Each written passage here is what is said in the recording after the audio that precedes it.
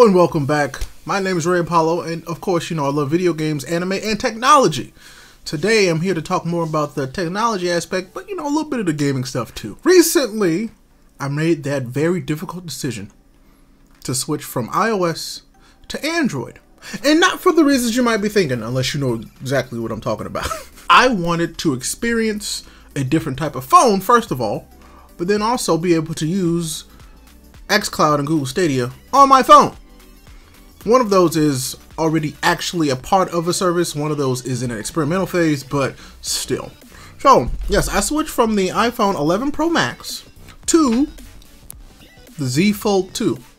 Now, I feel like this is a huge jump, even though it's technically not super big, but you know what is big? This screen.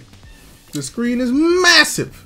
And I love it. And you really can't understand how big this screen is until you actually have held one or like you're looking at it. Like on a screen, yeah, you'll see that this looks large. That's because it is, but it's bigger than you think. This isn't a review. This is more just my impressions and why I like it.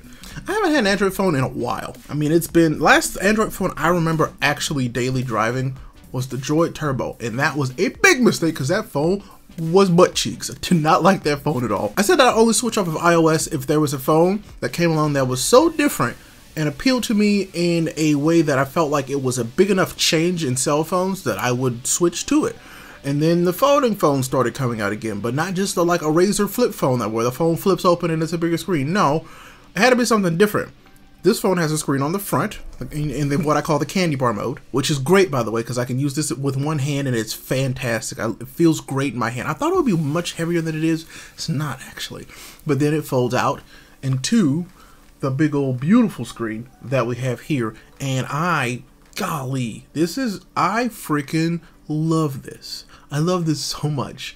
It's been easy for me to be like typing to somebody. It's like, okay, I want to type faster. I'll just pop it open and now I have enough real estate for both of my thumbs to move basically as they would on a bigger, well, essentially on a bigger keyboard. So that's what I like about that. I love it. I tried playing some xCloud on it the other night. Great. Played, what was it? Bloodstained Symphony Ritual of the Night. I don't remember the name of that game. But I played that and it was kind of flawless. I popped it up on my bed and just, it worked. I loved that. And the screen was big enough that it's like I could just do it. This is what I want from a mobile device and being able to game on as we go forward. And so for me, it kind of checks all the right boxes. The only thing I'm really like worried about, okay, first of all, this phone is really expensive. Like stupid expensive. Almost too expensive. And the only reason why I bought it is because, first of all, I could. Not a flex, by the way. But also because I felt like I'm not gonna need another phone because I own both of these phones. I don't think there's anything that Apple could do with the new iPhone that'll really tempt me enough to buy it, to be completely honest with you. I mean, because those cameras are phenomenal, that screen is great, that phone just works. So until that phone dies, I'm probably gonna keep it. That's just the way it's gonna be. I wanted something different, and the Z Fold, man, that name is dumb too. Z Fold 2 does that. I'm also worried about protection on this phone. The only cases available right now are like from Samsung, which is like a leather case, which I don't want.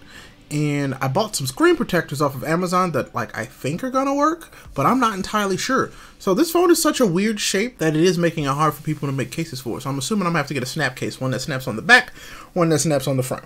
I will say sometimes I'm nervous to use it, and it's because I don't have a case or screen protector on the front screen. I'm not putting the screen protector on the inside screen because it's got its own, and I'm really just gonna try and be careful. But I want a case on it nonetheless, because it's, again, an expensive phone that I don't want to damage. Anyway, let me know if you have any questions about this phone that I can answer. I'm telling you, I'm having a great time, and it's a good phone. This is a solid phone. The first phone intrigued me, but I just knew that it was one of those, hey, this is the very first of its kind type of thing, and I was like, I'm gonna wait. And I'm just really kind of shocked that they nailed it on the second try. So I'll be curious to see how the third one looks, because this could be something I stick with forever. I mean, I do kind of have to stick with it because it's a 5G phone, first of all. And because it's a 5G phone, I had to get a 5G SIM. So I can't just swap my SIM back and forth between phones. And I have to go into the store or go through their online process to activate my iPhone if I want to switch back. So I'm going to be using this phone for a while because it's not going to be easy for me to switch back. Again, if you have any questions, let me know. Put them down in the comments. What do you think about this phone? Is it ridiculous? You think Apple's going to do a folding phone? I mean, there's a Microsoft Duo, and I looked at that, and it just wasn't the same to me. And I wanted this one for a reason. Hope you guys enjoyed this video. Thanks for watching. Talk with you soon. Peace.